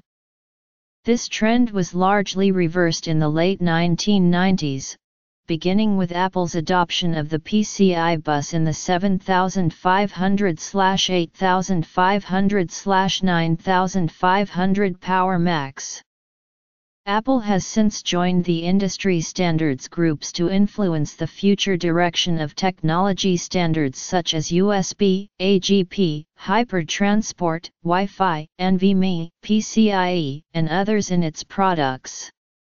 FireWire is an Apple-originated standard that was widely adopted across the industry after it was standardized as IEEE 1394 and is a legally mandated port in all cable TV boxes in the United States. Apple has gradually expanded its efforts in getting its products into the Indian market. In July 2012, during a conference call with investors, CEO Tim Cook said that India, but that Apple saw larger opportunities outside the region. India's requirement that 30% of products sold be manufactured in the country was described as really adds cost to getting product to market. In October 2013, Indian Apple executives unveiled a plan for selling devices through installment plans and store-within-a-store concepts, in an effort to expand further into the market. The news followed Cook's acknowledgement of the country in July when sales results showed that iPhone sales in India grew 400% during the second quarter of 2013. In March 2016, The Times of India reported that Apple had sought permission from the Indian government to sell refurbished iPhones in the country. However, 2 months later, the application was rejected, citing official country policy. In May 2016, Apple opened an iOS app development center in Bangalore and a maps development office for 4,000 staff in Hyderabad. In February 2017, Apple once again requested permission to sell used iPhones in the country. The same month, Bloomberg reported that Apple was close to receiving permission to open its first retail store in the country.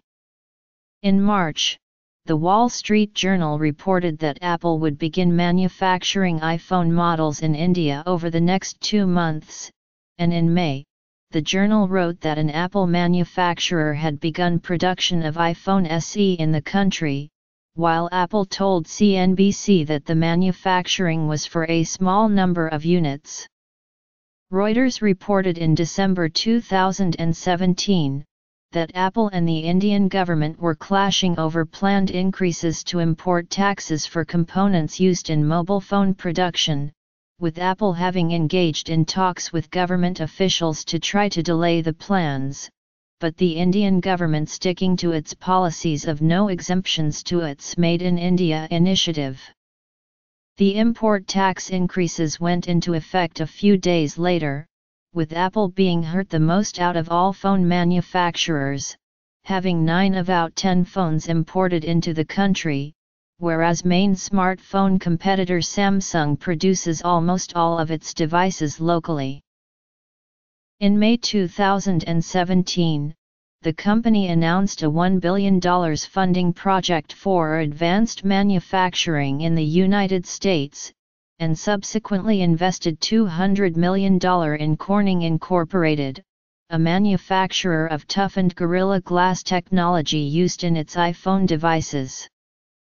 The following December, Apple's chief operating officer, Jeff Williams, told CNBC that the $1 billion amount was absolutely not the final limit on its spending, elaborating that we're not thinking in terms of a fund limit.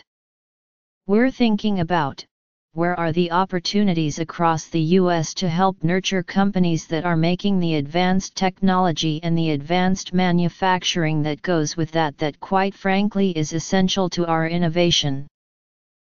The company advertised its products as being made in America until the late 1990s, however, as a result of outsourcing initiatives in the 2000s, almost all of its manufacturing is now handled abroad.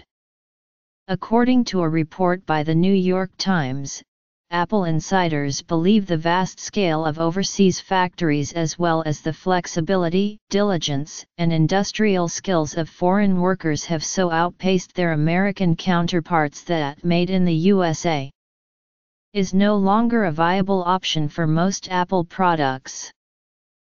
In 2006, the Mail on Sunday reported on the working conditions of the Chinese factories where contract manufacturers Foxconn and Inventec produced the iPod. The article stated that one complex of factories that assembled the iPod and other items had over 200,000 workers living and working within it. Employees regularly worked more than 60 hours per week and made around $100 per month. A little over half of the workers' earnings was required to pay for rent and food from the company. Apple immediately launched an investigation after the 2006 media report, and worked with their manufacturers to ensure acceptable working conditions. In 2007, Apple started yearly audits of all its suppliers regarding workers' rights, slowly raising standards and pruning suppliers that did not comply. Yearly progress reports have been published since 2008. In 2011, Apple admitted that its suppliers' child labor practices in China had worsened. The Foxconn suicides occurred between January and November 2010, when 18 Foxconn employees attempted suicide, resulting in 14 deaths. The company was the world's largest contract electronics manufacturer, for clients including Apple, at the time. The suicides drew media attention, and employment practices at Foxconn were investigated by Apple. Apple issued a public statement about the suicides, and company spokesperson Stephen Dowling said, "Saddened and upset by the recent suicides at Foxconn. A team from Apple is independently evaluating the steps they are taking to address these tragic events, and we will continue our ongoing inspections of the facilities where our products are made." The statement was released after the results from the company's probe into its suppliers' labor practices were published in early 2010. Foxconn was not specifically named in the report, but Apple identified a series of serious labor violations of labor laws, including Apple's own rules, and some child labor existed in a number of factories. Apple committed to the implementation of changes following the suicides. Also in 2010, workers in China planned to sue iPhone contractors over poisoning by a cleaner used to clean LCD screens. One worker claimed that he and his co-workers had not been informed of possible occupational illnesses. After a high suicide rate in a Foxconn facility in China making iPads and iPhones, albeit a lower rate than that of China as a whole, workers were forced to sign a legally binding document guaranteeing that they would not kill themselves. Workers in factories producing Apple products have also been exposed to N-hexane, a neurotoxin that is a cheaper alternative than alcohol for cleaning the products. A 2014 BBC investigation found excessive hours and other problems persisted, despite Apple's promise to reform factory practice after the 2010 Foxconn suicides. The Pegatron factory was once again the subject of review, as reporters gained access to the working conditions inside through recruitment as employees. While the BBC maintained that the experiences of its reporters showed that labor violations were continuing since 2010, Apple publicly disagreed with the BBC and stated, "We are aware of no other company doing as much as Apple to ensure fair and safe working conditions." In December 2014, the Institute for Global Labor and Human Rights published a report which documented inhumane conditions for the 15,000 workers at a Zhending technology factory in Shenzhen, China, which serves as a major supplier of circuit boards for Apple's iPhone and iPad. According to the report, workers are pressured into 65-hour work weeks, which leaves them so exhausted that they often sleep during lunch breaks. They are also made to reside in primitive, dark, and filthy dorms where they sleep on plywood, with 6 to 10 workers in each crowded room. Omnipresent security personnel also routinely harass and beat the workers. Following a Greenpeace protest, Apple released a statement on April 17, 2012, committing to ending its use of coal and shifting to 100% renewable clean energy. By 2013, Apple was using 100% renewable energy to power their data centers. Overall, 75% of the company's power came from clean renewable sources. In 2010, Climate Counts, a non-profit organization dedicated to directing consumers toward the greenest companies, gave Apple a score of 52 points out of a possible 100, which puts Apple in their top category striding. This was an increase from May 2008, when Climate Counts only gave Apple 11 points out of 100, which placed the company last among electronics companies, at which time Climate Counts also labeled Apple with a stuck icon, adding that Apple at the time was a choice to avoid for the climate-conscious consumer. As of 2016, Apple states that 100% of its U.S. operations run on renewable energy, 100% of Apple's data centers run on renewable energy, and 93% of Apple's global operations run on renewable energy. However, the facilities are connected to the local grid, which usually contains a mix of fossil and renewable sources, so Apple carbon offsets its electricity use. The Electronic Product Environmental Assessment tool allows consumers to see the effect a product has on the environment. Each product receives a gold, silver, or bronze rank depending on its efficiency and sustainability. Every Apple tablet, notebook, desktop computer, and display that APEAT ranks achieves a gold rating, the highest possible. Although Apple's data centers recycle water 35 times, the increased activity in retail, corporate, and data centers also increase the amount of water used to 573 million gallons in 2015. In May 2015, Greenpeace evaluated the state of the green internet and commended Apple on their environmental practices, saying, Apple's commitment to renewable energy has helped set a new bar for the industry, illustrating in very concrete terms that a 100% renewable internet is within its reach, and providing several models of intervention for other companies that want to build a sustainable internet.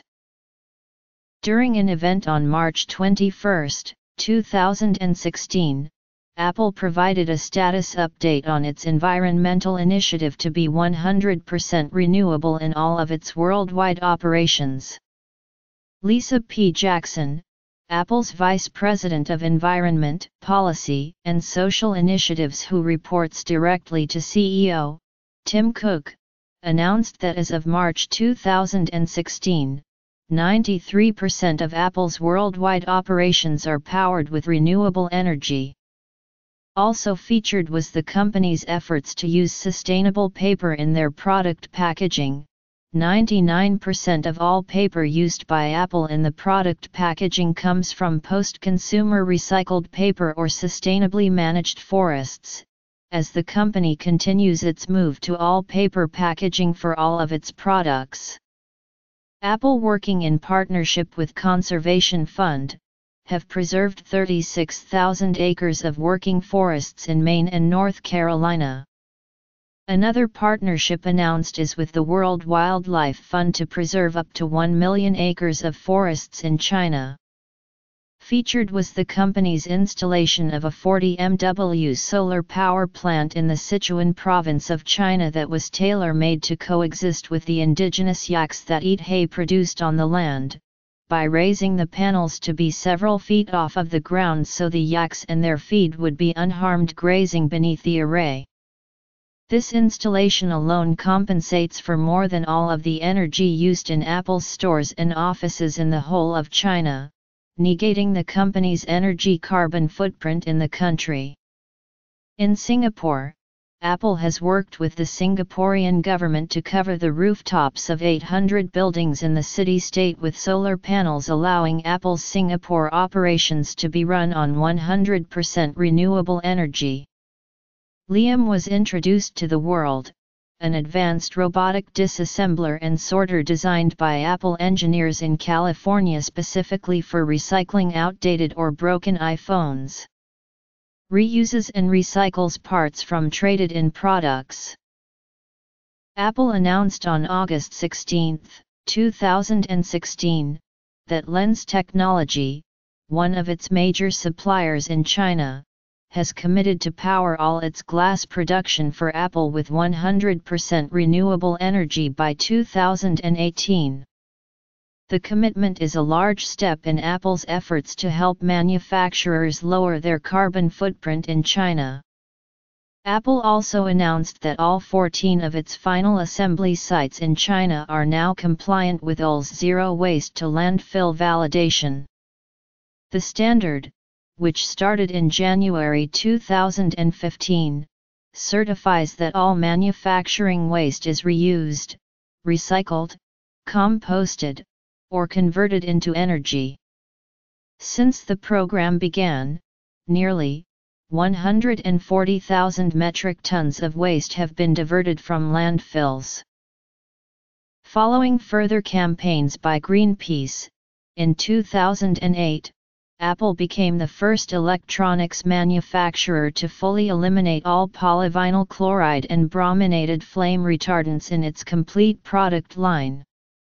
In June 2007, Apple began replacing the cold cathode fluorescent lamp backlit LCD displays in its computers with mercury-free lead backlit LCD displays and arsenic-free glass, starting with the upgraded MacBook Pro. Apple offers comprehensive and transparent information about the CO2e, emissions, materials, and electrical usage concerning every product they currently produce or have sold in the past, in their portfolio on their homepage, allowing consumers to make informed purchasing decisions on the products they offer for sale. In June 2009, Apple's iPhone 3GS was free of PVC, arsenic, and BFRs. All Apple products now have mercury-free lead backlit LCD displays, arsenic-free glass, and non-PVC cables. All Apple products have a PEAT Gold status and beat the latest Energy Star guidelines in each product's respective regulatory category. In November 2011, Apple was featured in Greenpeace's Guide to Greener Electronics, which ranks electronics manufacturers on sustainability, climate, and energy policy, and how green their products are. The company ranked 4th of 15 electronics companies with a score of 4.6/10. Greenpeace praises Apple's sustainability, noting that the company exceeded its 70% global recycling goal in 2010. It continues to score well on the products rating, with all Apple products now being free of PVC plastic and BFRs. However, the guide criticizes Apple on the energy criteria for not seeking external verification of its greenhouse gas emissions data and for not setting out any targets to reduce emissions. In January 2012, Apple requested that its cable maker, Volux, begin producing halogen-free USB and power cables. In February 2016, Apple issued a $1.5 billion green bond, the first ever of its kind by a U.S. tech company. The green bond proceeds are dedicated to the financing of environmental projects. Apple is the world's largest information technology company by revenue, the world's largest technology company by total assets, and the world's second largest mobile phone manufacturer after Samsung. It is also the largest publicly traded corporation in the world by market capitalization, with an estimated market capitalization of $800 billion in May 2017. In February 2015, Apple became the first U.S. corporation to be valued at over $700 billion. In its fiscal year ending in September 2011, Apple Incorporated reported a total of $108 billion in annual revenues, a significant increase from its 2010 revenues of $65 billion and nearly $82 billion in cash reserves. On March 19, 2012, Apple announced plans for a $2.65 per share dividend beginning in fourth quarter of 2012, per approval by their board of directors. In September 2012, Apple reached a record share price of more than $705 and closed at above $700. With 936,596,000 outstanding shares. The company's worldwide annual revenue in 2013 totaled $170 billion. In May 2013, Apple entered the top 10 of the Fortune 500 list of companies for the first time, rising 11 places above its 2012 ranking to take the sixth position. As of 2016, Apple has around $234 billion of cash and marketable securities, of which 90% is located outside the United States for tax purposes. Apple amassed 65% of all profits made by the 8 largest worldwide smartphone manufacturers in Q1 of 2014, according to a report by Canaccord Genuity. In the first quarter of 2015, the company garnered 92% of all earnings. On April 30, 2017, The Wall Street Journal reported that Apple had cash reserves of $250 billion, officially confirmed by Apple as specifically $256.8 billion a few days later. Coupled with a strong market capitalization around the same time, reports predicted Apple will soon become the world's first $1 trillion company. Apple has created subsidiaries in low-tax places such as Ireland, the Netherlands, Luxembourg, and the British Virgin Islands to cut the taxes it pays around the world. According to the New York Times, in the 1980s Apple was among the first tech companies to designate overseas salespeople in high-tax countries in a manner that allowed the company to sell on behalf of low-tax subsidiaries on other continents, sidestepping income taxes. In the late 1980s Apple was a pioneer of an accounting technique known as the double Irish with a Dutch sandwich, which reduces taxes by routing profits through Irish subsidiaries in the Netherlands and then to the Caribbean. British Conservative Party Member of Parliament Charlie Elphicke published research on October 30, 2012, which showed that some multinational companies, including Apple Incorporated, were making billions of pounds of profit in the UK, but were paying an effective tax rate to the UK Treasury of only 3%, well below standard corporation tax. He followed this research by calling on the Chancellor of the Exchequer George Osborne to force these multinationals, which also included Google and the Coca-Cola Company, to state the effective rate of tax they pay on their UK revenues. Elphicke also said that government contracts should be withheld from multinationals who do not pay their fair share of UK tax. It is a matter of public record that Apple Incorporated is the single largest taxpayer to the Department of the Treasury of the United States of America with an effective tax rate of approximately 26% as of the second quarter of the Apple fiscal year 2016. In an interview with the German newspaper FAZ in October 2017, Tim Cook stated that Apple is the biggest taxpayer worldwide. In 2015, Reuters reported that Apple had earnings abroad of $54.4 billion which were untaxed by the IRS of the United States. Under U.S. tax law governed by the IRC, corporations don't pay income tax on overseas profits unless the profits are repatriated into the United States, and as such Apple argues that to benefit its shareholders it will leave it overseas until a repatriation holiday or comprehensive tax reform takes place in the United States. On August 30, 2016, after a 3-year investigation by the EU's Competition Commissioner that concluded that Apple received illegal state aid from Ireland, the EU ordered Apple to pay €13 billion, plus interest, in unpaid taxes. Specifically, the Commissioner found that Apple had benefited from Irish Department of Revenue tax rulings that allowed it to split the profits recorded by Apple Sales International internally between its Irish branch and a stateless head office entity lacking employees or premises.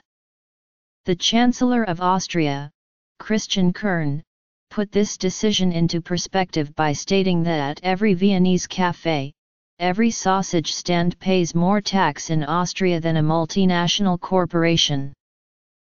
Apple Incorporated is a joint stock company registered with the SEC. As of December 30, 2017, it has 5,112,877,000 outstanding shares. These are mainly held by institutional investors and funds. Apple has been a participant in various legal proceedings and claims since it began operation. In particular, Apple is known for and promotes itself as actively and aggressively enforcing its intellectual property interests. Some litigation examples include Apple v. Samsung, Apple v. Microsoft, Motorola Mobility v. Apple Incorporated, and Apple Corp v. Apple Computer.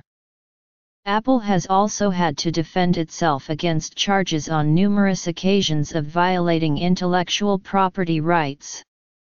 Most have been dismissed in the courts as shell companies known as patent trolls, with no evidence of actual use of patents in question. On December 21, 2016, Nokia announced that in the US and Germany, it has filed a suit against Apple, claiming that the latter's products infringe on Nokia's patents. Most recently, in November 2017, the United States International Trade Commission announced an investigation into allegations of patent infringement in regards to Apple's remote desktop technology, AquaConnect, a company that builds remote desktop software, has claimed that Apple infringed on 2 of its patents. Apple has a notable pro-privacy stance, actively making privacy-conscious features and settings part of its conferences, promotional campaigns, and public image. With its iOS 8 mobile operating system in 2014, the company started encryption all contents of iOS devices through users' passcodes, making it impossible for the company to provide customer data to law enforcement requests seeking such information.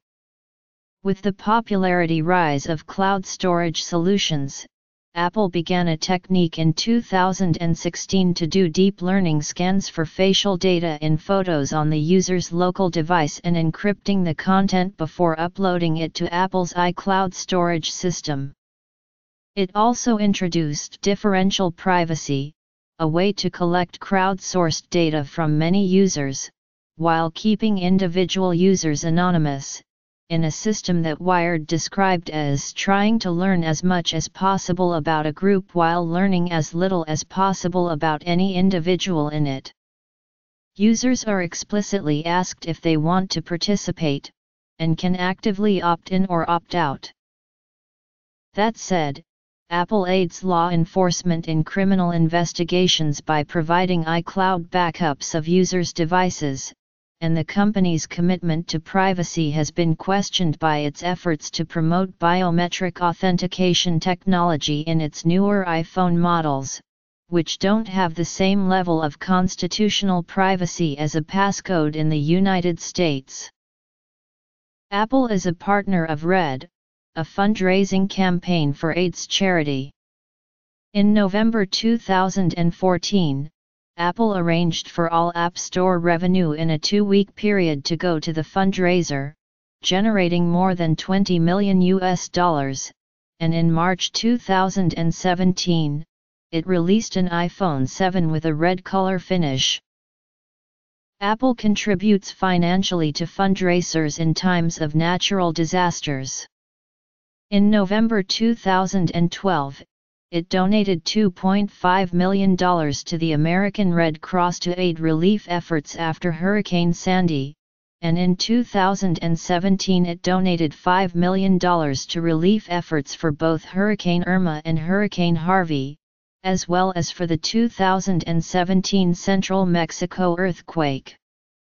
The company has also used its iTunes platform to encourage donations, including, but not limited to, help the American Red Cross in the aftermath of the 2010 Haiti earthquake, followed by similar procedure in the aftermath of the 2011 Japan earthquake, Typhoon Haiyan in the Philippines in November 2013, and European migrant crisis in September 2015.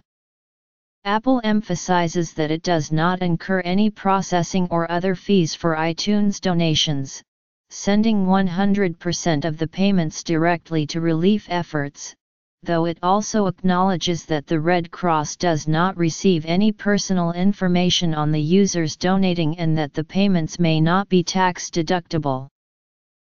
On April 14, 2016, Apple and the Worldwide Fund for Nature announced that they have engaged in a partnership to help protect life on our planet. Apple released a special page in the iTunes App Store, Apps for Earth.